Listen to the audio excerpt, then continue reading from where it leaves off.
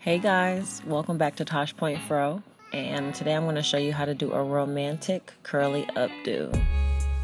I'm starting with the old wash and go, and I'm just going to decide what parts of my hair I want to leave out.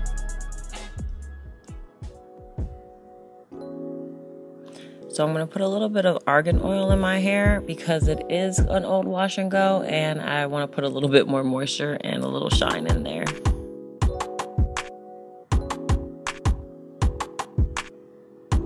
Make sure you get even your edges, the edges of your hair's ends, get all of that good stuff in there.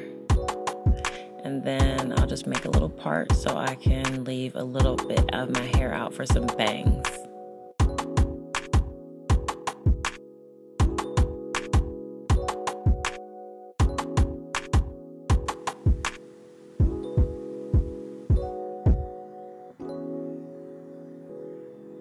Oh, the struggle of separating all of this. It took me a lot of time, way more time than I'm showing on this video.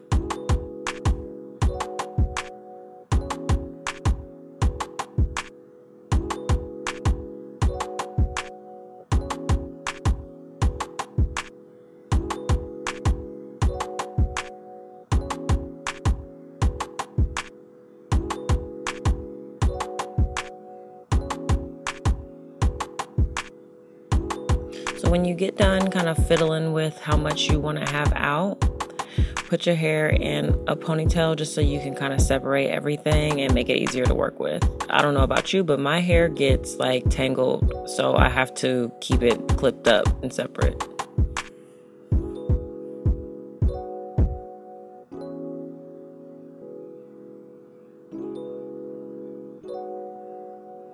And sometimes, and you'll notice on different sides of my hair, I will pull out more of my bangs, and later on I'll just clip it back up so it looks more loose, because I don't want it to look tight. I want this to look like a natural flowy kind of hairstyle.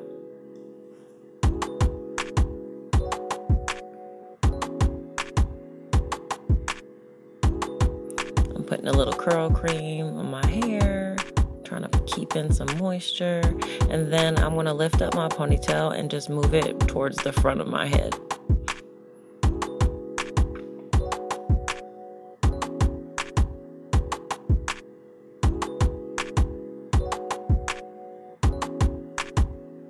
Also, I found that using big like headbands as hair ties makes it so much easier to put your hair in a ponytail, especially when it doesn't have to be tight. And right here I'm going through just little pieces of my hair. If some of my curls look fuzzy or undefined, I'll just kind of spray some water in them and add a little product and just go through them with my brush. That usually helps me a lot with reforming my curls. Got a spot check. And then you do the same thing on your little bangs that you left out.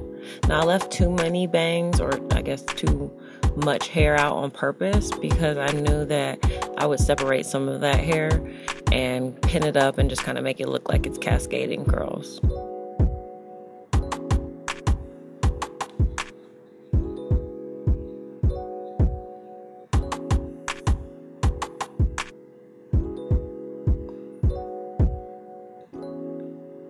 Oh, I thought I sprayed my camera with water. I was about to flip.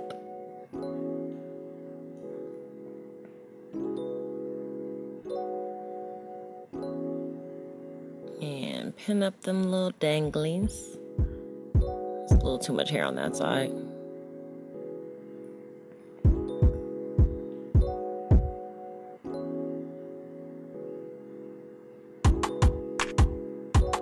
I don't know if you guys ever tried this, but my roots do not like to get curly sometimes, so like I will sit and curl them with my fingers. It really works. Try it if you haven't.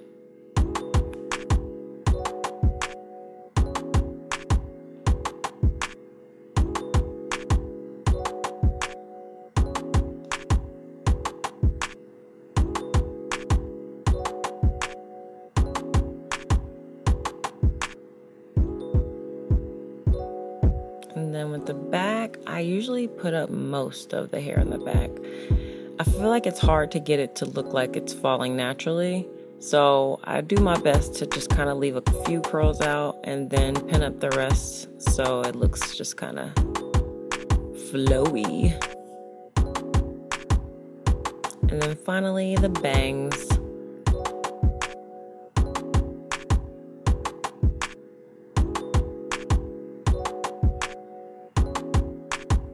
And you have to play with this look a little bit just to make it look normal.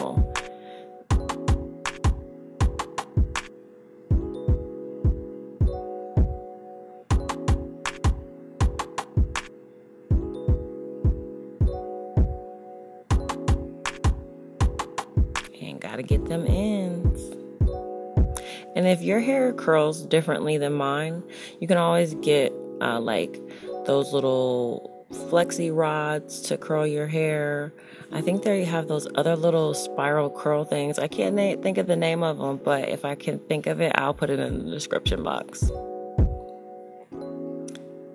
And then that is it. Just play with your curls just a little bit more. I added some shine because this was an old wash and go and I did want to make it look a little bit more natural. And then I'm going to get glamorous so I can go out on my fancy date.